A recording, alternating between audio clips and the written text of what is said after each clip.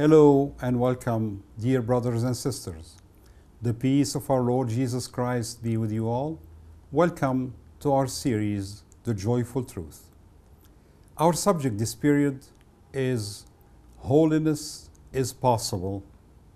Today we shall reflect on the holy moment. Let us pray. Dear Lord, we thank you for this day and for all your blessings.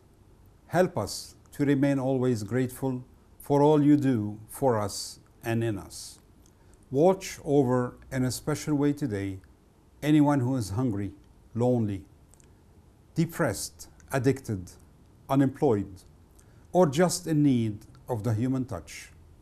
And inspire us to realize that we are your partners in this work you wish to do in the world.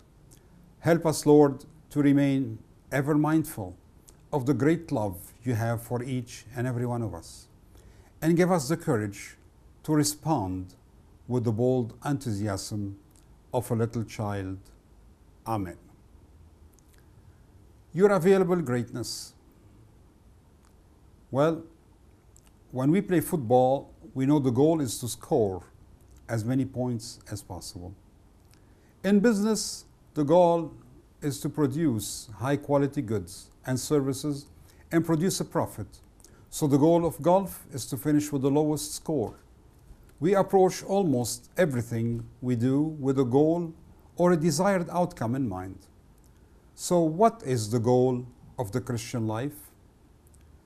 It's amazing how many people have no clue, no idea. Henry David Thoreau wrote, "In the long run, men hit only what they aim at. Therefore, they had better aim at something high." What are we aiming at? What is the goal we are moving toward? Holiness is the goal of the Christian life. I know it's a huge concept. It's a serious stuff. But I always want you to keep three things in mind. Number one, what you think holiness is, and it actually might be very well two quite different things. Second, you want holiness? You may not realize it yet, but you do. And finally, it may be a big concept and serious stuff, but a little bit of seriousness is highly agreeable to the soul. As I have said to you time and time again throughout these all sessions, you are not too young to start thinking about life's big questions. You are not too young for a little bit of seriousness.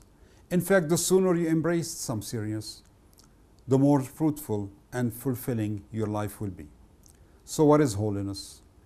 Our culture makes holiness seem boring. Nothing could be further from the truth. The culture pretends that anything religious in us endeavor freedom, when in fact truly spirituality sets us free. Some people think that if you are to be holy, you can never have any fun. Well, it's another lie. Nobody lived more fully than the saints. The truth is, there is nothing more attractive than holiness. And perhaps the biggest surprise of all is that you want to live a holy life more than you want anything else. You have an enormous desire for happiness. Almost every decision you make is based on your desire. The reality is, the more you grow in holiness, the happier you will be. So happiness and holiness are linked. God wants you to be happy. And also He wants you to live a holy life. The two cannot be separated. You also have an enormous desire for relationships. But what kind of relationships you do? Do you want relationships that are filled with lying, cheating, and gossip, in which you always have to have your guard up? That stuff is exhausting, trust me, because you can never relax in relationships like those. Life had taught me that in great relationships, we can relax because we know our friends want what is good for us. They are helping us to become the best version of ourselves. And no matter what happens, we know that they have our best interest at heart. Do you want to be in a relationship with people who are patient or impatient, humble or prideful, generous or stingy, thoughtful or careless, faithful or unfaithful. Whether you are aware of it or not, you want holiness, and you want to be around other people who are striving to live holy lives. The problem is most Christians have never considered holiness as a possibility. Most of us as Christians don't actually believe that holiness is possible. That's the lie. It's the most devastating lie in the history of Christianity. The tragic thing is that it's not a lie that gets told about Christians. It's a lie we tell ourselves. It's delicate, deceptive, and disorienting. We might believe that holiness is possible for someone else, like Mother Teresa or our grandma, but not for us. We know our faults, our failings, weaknesses. We know the horrible thoughts we have at times, and we know that we are capable of because we know the dark things we have done. But I'm here to let you know, on your life-changing secret, we are all called for. Holiness is possible. It's possible for you to live a holy life. This changes everything. It opens up incredible possibilities. It's easy to say, but let me prove to you also. If I said to you, I want you to create one holy moment today, you would probably ask me, what is a holy moment? Well, a holy moment happens when you are being the person God created you to be and doing what He wants you to do right at that moment.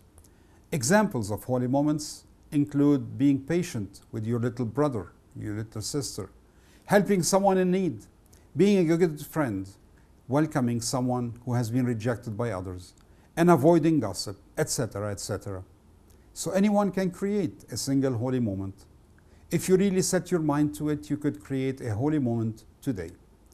And if you can create one holy moment today, you can create 2 tomorrow, 4 the next day. So once you know how to create a single holy moment, you can duplicate the process. My dear ones, the saints were not born saints, and they weren't perfect. They were men and women like you and me, who realized that the world's vision for them was bankrupt. So they turned to God and His vision for their lives. They created one holy moment at a time, and over the course of their lives, they threaded together thousands of holy moments to create a holy life. We can do that. I can do that. We are called to do that. My dear ones, holiness is possible. And once we come to that realization, everything changes. Possibilities we never considered before us get opened before us. So God bless you all.